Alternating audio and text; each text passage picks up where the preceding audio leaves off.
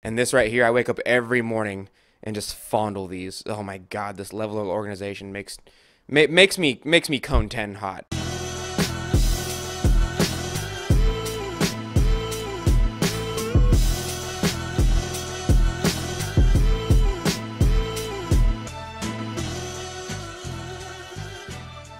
Hello, you dirty potters. How are you today? So this one's gonna be kind of just a chill episode. Long story short, I need to do a little bit of renovating before I open up my website.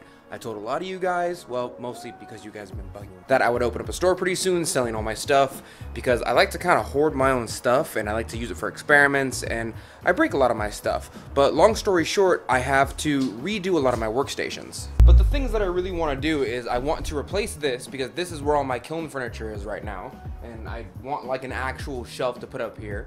I want to replace this right here, which means I'm going to Ikea for 2 shelves, and then I also want to replace this over here, which is essentially where I'm holding like all my Amico and Coyote glazes and all like my packing peanuts and everything. I just kind of want it to look a little bit more professional. I want it to be a little bit more organized. Like, I want all the kiln furniture to go in one place, and I want all my glazes from sponsors that contact me to go in one place.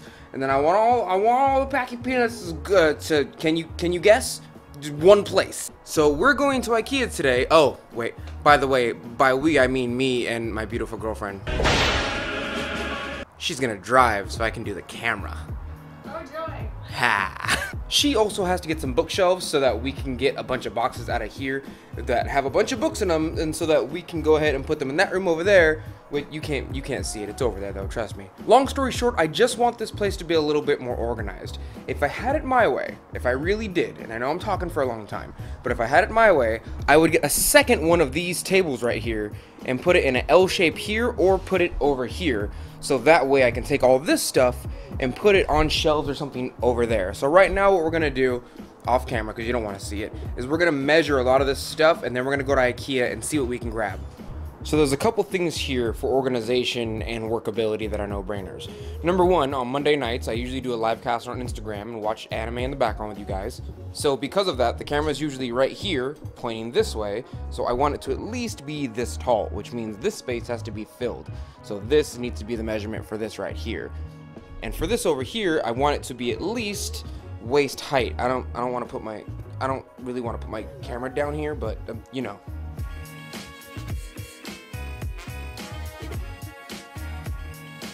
Which, by the way, as we're driving there, I really need to talk to you guys, because I took a poll on YouTube asking you guys, do you like to see my face? Do you like to see my hands? And the high majority of you were like, oh, we just want to see the artwork.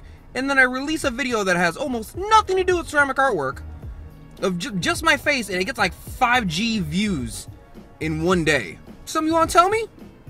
Huh? You have anything to say to them?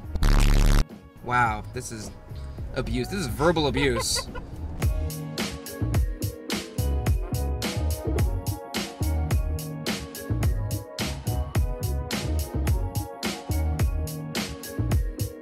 This place is essentially famous for like keeping people who get lost as employees, breakups, and meatballs. Baby, you wanna go Chipotle? No! You want Ikea meatballs? No. Yes, you do. I want the cake. I want the cake.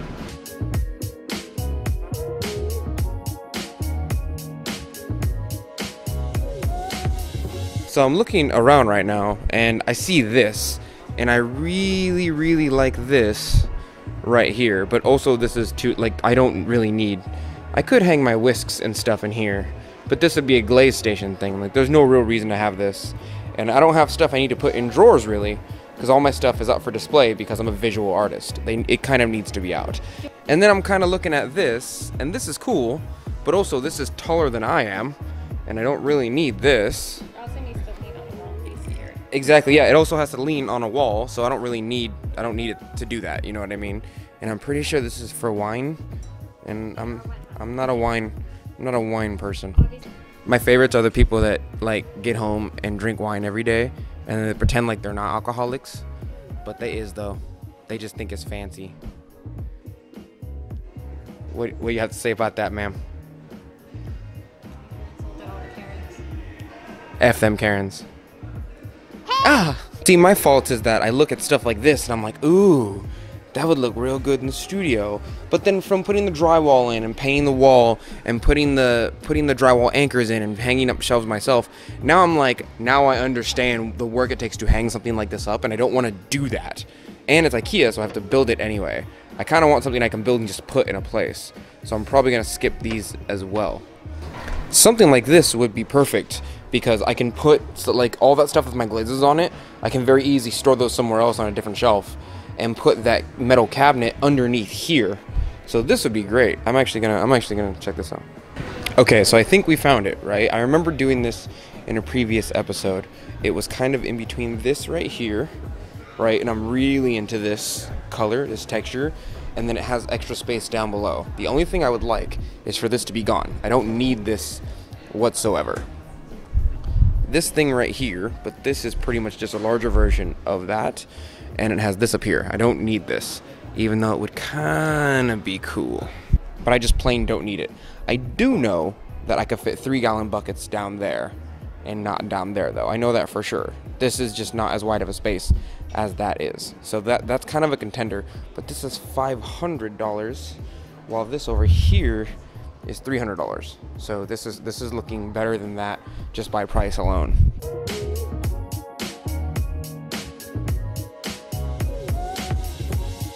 So I don't know how you guys do it where you're from, but in America, Ikeas have like a food section where you can take a little break because the stores are usually so large. So we're gonna take a little food break. Okay. Oh. I love you. Why are you so high maintenance?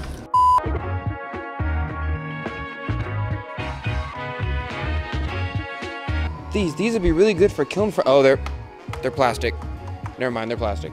See, this is kind of the messed up part, is that even the last episode that I was here when we were looking for like those other shelves, the store themselves have cool stuff like this. Like this would be amazing and perfect for me. I would love this in the corner of my garage studio. But like clearly this is for use of workers and not for sale. I think I'm gonna get this. This is exactly what I've kind of been looking for. Everything that I seem to like is the Bror brand, but the difference is that big old kitchen table I liked before was like $500. This, I can get 2 of these big things, put them in the studio, right? Double tiered in a top shelf that matches kind of the wood aesthetic of what we already have on the channel. For, you know, I can get 2 of those for underneath the price of that one big table. Stick them together, put them wherever I want. So I think I might just get 2 of these, unless I find something better. Because that kind of is this entire thing. I walk into Ikea and I'm like, oh, it looks so good. And then, you know, 5 seconds later I find something better. Then I'm like, no, this looks so good. So I think I made my decision. I'm gonna buy one of these Brors right here, one of these big old tables. And then I'm also gonna buy one of these big old shelves because they stacked a bunch of pottery on there. And I was like, well, that makes total sense. So we're gonna get one of these with 5 shelves, and we're also gonna get one of those Brors over there. Which, by the way, I know that I'm like a pottery snob, but firstly, one of 2 things. So this is raw work. It's raw on the outside and it's glazed on the inside. This is the way you save glaze as a production potter. Secondly, these say handmade. These are not handmade. What are the chances of these being handmade and having all the exact same size, the exact same shape, the exact same glaze, everything like that? This is not true.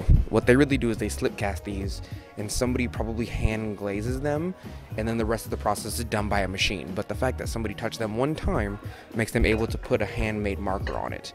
So for those of you who haven't been to Ikea, they pretty much put the aisle and everything on the items, so when you're shopping through, you get to see the aisle and where it's placed at, what peg and all that, and they place it up there, the aisle numbers, and then you go down the aisle by yourself, and then you pick it out. It's not too hard to figure out. We're looking for 18, I believe, in aisle 23.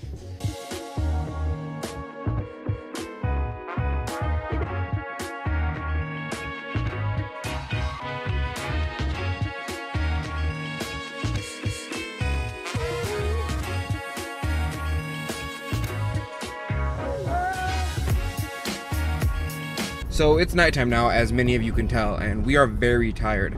I'm sure there's a certain amount of you that want to see me struggle and put this thing together in the dead of night while I'm super tired, but the queen is going to sleep because she got off work and then did this for me. Thank you. I love. I'm exhausted. She's very tired. She wants to go to sleep very badly. I haven't slept in 2 days. I'm probably going to stay up throughout the night, as you guys know I usually do. And I'm probably going to build this thing. But I don't think you guys want to see, like, sped up footage of me struggling and watching anime in the background. It's not... I do. That'd be funny. What? No. I'm gonna see you curse at it. What? Those are brake lights in my eye. Oh, I'm going to wait till those go away. I don't like bright lights. It's why I work in a cave. I literally come home to him sitting in the dark and doing nothing, and it terrifies me. Yeah, no, that's very true.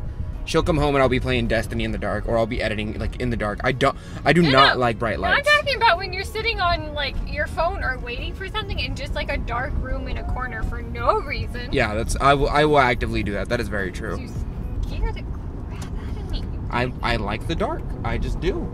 We got all this stuff for like less than $300. We got 2 really nice shelves. We got a bunch of stuff. I'm gonna go now because the lights behind me and in front of me and everywhere are screwing up the lighting of the camera, and it's gonna bug me during editing. So I love your dirty Potter faces, and I will see you later. Okay, so just because I didn't want to make it seem like we went through all of that together and you didn't get to see the end result of it, and it was just gonna like appear in future episodes without me telling you about it, much like that stuff over there, I didn't make a video about it. It just appeared one day.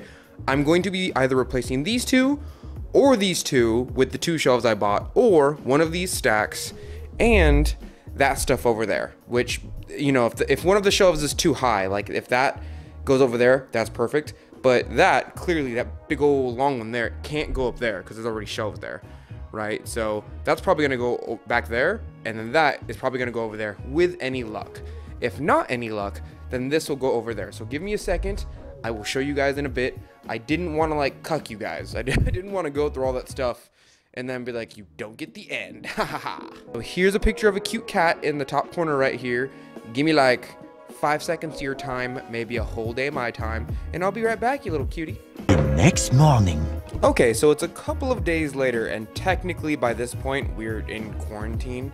So I went to the clay store this morning and bought about 300 pounds of clay and loaded my shelves. So these are the new shelves.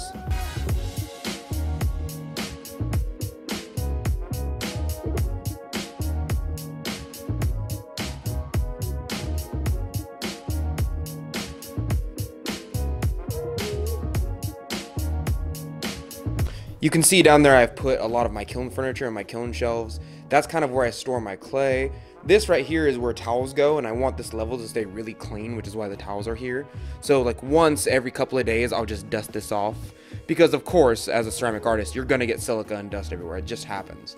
So I'll take these and I'll kind of wipe down everything every couple of days. This is where I hold the high majority of my kiln furniture that are not kiln shelves, as well as the brick that cleans off my kiln shelves, some of my cone watchers, my first brick that I vented stuff with. I don't need it anymore, I just keep it for sentimental value. I know I have a lot of Pepsi here, but I honestly almost never drink Pepsi, to be honest with you. But basically my mother-in-law at this point, her mother gave her a case of Pepsi, and no one drinks it. And me being who I am was like, well, I can't let things go to waste, so I guess I'm having it. And up here is where I hold all like the sentimental stuff that I don't want to get rid of. A book up there, an old wallet that I'm kind of fond of, some pieces that you haven't seen yet, the old Pokeball that we already did an episode on. And then over here is kind of the station where I hold a lot of my glazes.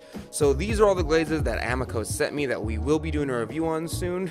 Yeah, that's right, you can't see the rest of them. They're blocked off. You only get to see the first ones. Nice try. And I also have a bunch of glazes that Mako sent me that you guys haven't seen yet. I will probably give you that video before this video though, so you probably technically have seen it as of this moment. But this shelf is doing pretty well. This is gonna be like my boxing shelf for when my store opens, and here's all my packing peanuts, and it just makes me happy that everything's organized now. Amico over here, and all the Celadons here, and all the non-Celadons here, and Mako over here, and all the underglazes here, and all the non-underglazes here, and they're nice and separated, the way that organization was meant to be. And then, you know, I have a couple things down there that I misplaced, but you know what? I'm fairly happy with this. This looks a lot better than what we began this episode with. And this right here, I wake up every morning and just fondle these. Oh my god, this level of organization makes me cone 10 hot. But thank you, Dirty Potters, for joining me today. If you would like to see any of my actual artwork, the links are always down below for your beautiful Potter eyes to see. The Instagram, the Facebooks, the YouTube, well, you're already kind of here, so I guess that doesn't count, but the subscribe button's down below. You should tickle that a little bit. We don't do Twitter because most of it's just really angry teenagers who don't have the wisdom of how to deal with life, but they all happen to have the knowledge because we have an open sourced internet thing where like tells you everything you need to know about the world, but you don't know how to handle it yet. And my emotions. Ugh. Hopefully your guys' next kiln look comes out fantastic, and I will see you Dirty Potters next week.